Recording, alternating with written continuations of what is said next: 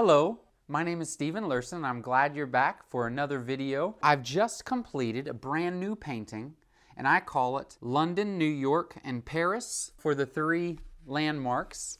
I love doing this painting. I liked a lot of high energy pointillism in all of them, with the majority being on the left and right side with a little more space in the middle for contrast. This is about combining really intensely bright colors and then all the way down to foggy, muted colors.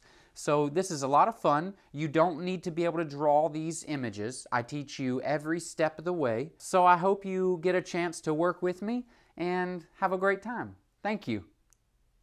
I love to travel. It's kind of a dream of mine and my wife's to be able to travel the world from city to city. I love looking at the sights, historic landmarks, groundbreaking new things, beauty of nature.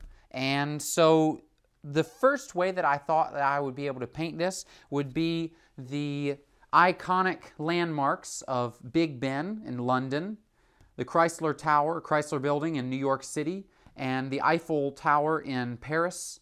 I love doing this painting. For me, it's about capturing the moment in each place. I was inspired by images of the New Year and fireworks in Paris with this one. I was inspired by night scenes, night landscapes or cityscapes of New York here with the spotlights shining up to the sky in the backdrop. And then also I was inspired here by the song Foggy London Town. I just thought that was a song that I've known for years. So I really tried to capture a foggy, hazy background while still giving the clear image of Big Ben.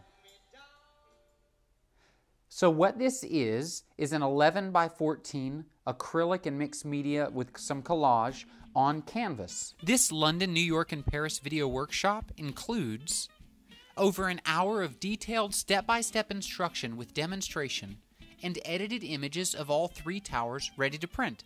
So grab your paintbrush, your paints, and let's begin.